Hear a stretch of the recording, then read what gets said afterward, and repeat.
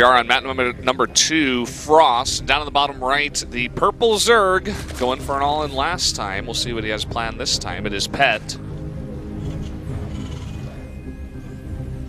And his opponent, it is TY in the green, down to the bottom left. Holding that all in last time, just in time. Makes eBays, cancels them for a little bit more money to have just enough units to hold, get that second siege tank out. And at that point, all he had to do was counterattack to win the game, once confirming that there was no follow-up push, as you said.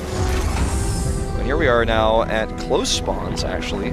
I won't say who that favors yet, because we don't really know what playstyle Pet is going to play here on this 4-player map.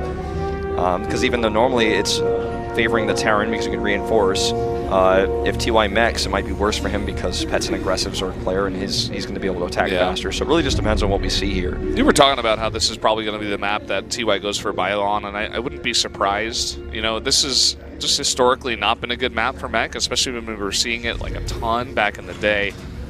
Just because the third base is far away, it's wide open. Especially on this map, if you want to take the one that's closer to your main, it's closer to the Zerg. So it's kind of rough to hold even a third base. If you can get the third base, though, the fourth base is not all that hard, and then you have that ball of bases there that you can decently defend with a couple of sensor towers. So yeah, it's just getting there that's hard. I think you like really said it just about perfectly. I mean, this is a map where it can be done. And I think it's a good map for mech once you hold that third base, because then you can get a fourth base almost for free. And once you have that, then this is an incredible map for mech just because of the way that the map operates, like the choke points. There's not a ton of open space on the map in general, with the exception of like right outside the watchtowers. So there's a lot of choke points where you can get a lot of value versus a Zerg army. It's getting the third base that's the toughest part. Once you hold that, though, you can take the fourth, and then you build this maxed out army. And especially against a player like Pet, I just feel like that's going to be very difficult. And again, this is his map choice. Second gas coming up here very early for TY. The Overlord in position to scout if he goes for a fast third CC. Yeah, he saw the starport coming out on normal time, so he knows no third CC just yet.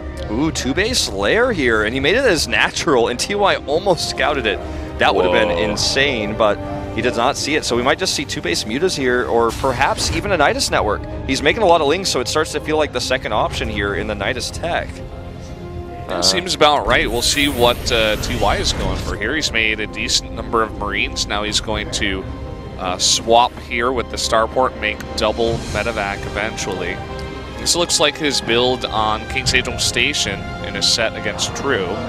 This is what I really want to point out about Pet's play, and basically all 3 games he's played so far, is he's just so careful about checking to see what his opponents can and cannot see before he does these attacks. Like, making sure that the Terran doesn't know that he doesn't have a third is so critical, and he's been able to do it, both in this game and in the previous game, to make sure that the Terran is not as prepared for the follow-up attacks. Now, we know what the production tab's showing. It is going to be 2-base Spire, so these Lings are just to get a little bit of pressure done beforehand, and any Marines or SCVs he can kill here makes the follow-up a lot more strong, a lot more powerful. The scan on the natural. Somehow, some way, he knew that the lair was at the natural, and I suppose maybe he wanted to see if there were any units there as he goes for the drop, but he sees the lair. He doesn't really... I mean, it would be nice if he saw the Spire. Lings missed this, by the way, coming over. Oh, nice wall up here just in time. It's only 1 Marine, though. He's going to need a second. SCV is coming over to try to repair, but those can't be repaired. The Lings run away. This drop comes in. He didn't see the drop coming, but he needs to get units over here and respond. This could actually just end the game. He does not have anything back at home. The Lings are so late to return because he didn't see the drop. The Widowmine's going to get in great position here. Oh my god, the drones better stay away. Oh, he's going to chase them. This should just be game. He's not going to beat us out in time. And that is going to be lights out, unfortunately. Good scan there by TY. Yeah, the second he scanned, he's like, oh, I got to go. Oh, Trains us around! Oh! 12 kills, I believe, with that one shot. 25 drones down in total. And this will be lights out. Hero couldn't do it, but TY certainly could. Yeah, TY making it look super easy. Pet trying to throw him for a loop. Very tricky plays in both games, but TY easily able to shut it down. GG!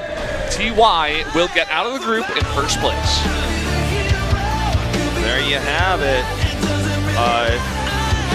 I mean, it was very straight up there. All I have to say is he held off one all-in, scouted tech build, and punished it.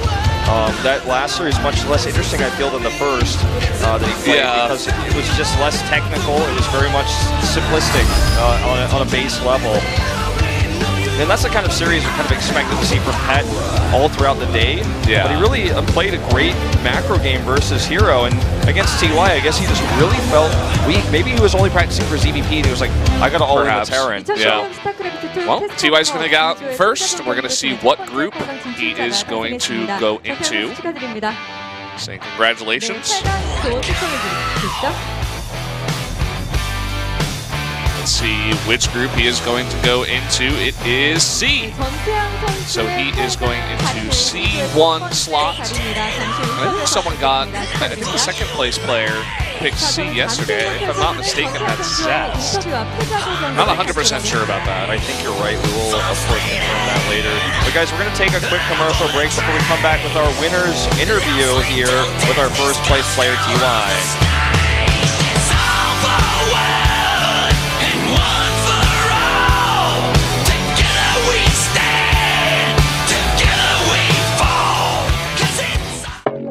Next.